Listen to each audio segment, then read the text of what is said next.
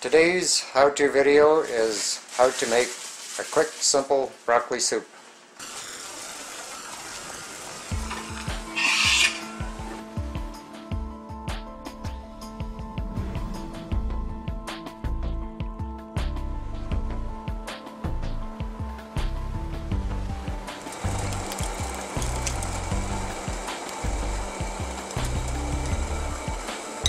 And so far it's just the broccoli in there.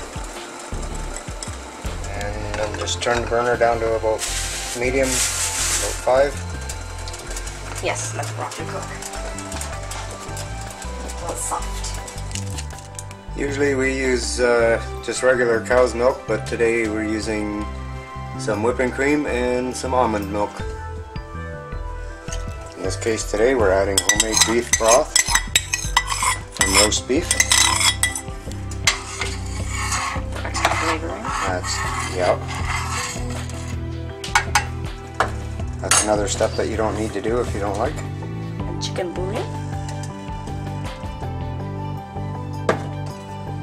And how much was that?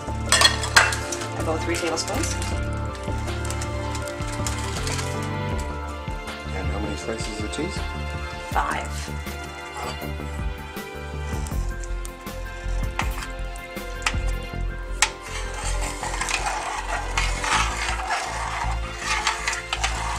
Let this cook until the cheese melts, and then I add my cream and my milk.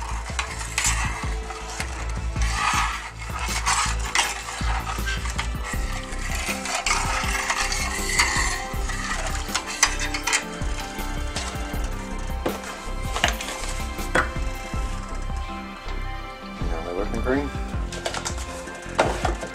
I would say that would be about a 3/4 cup.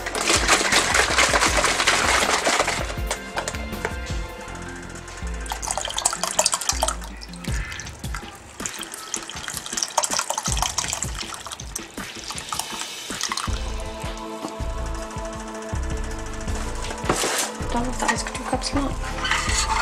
Yeah, let's say 2 cups. And the ingredients don't have to be exact. And the soup turns out different every time. And I forgot to mention before, you can add potatoes too.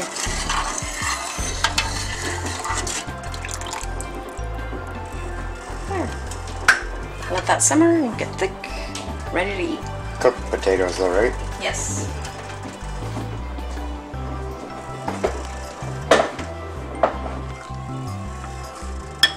So just simmer it until it starts to boil, and if you'd like a thicker soup, just add cornstarch with water after it boils.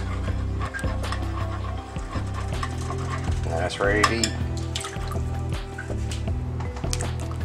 You can serve it with toast or just crackers. Today we're having crackers.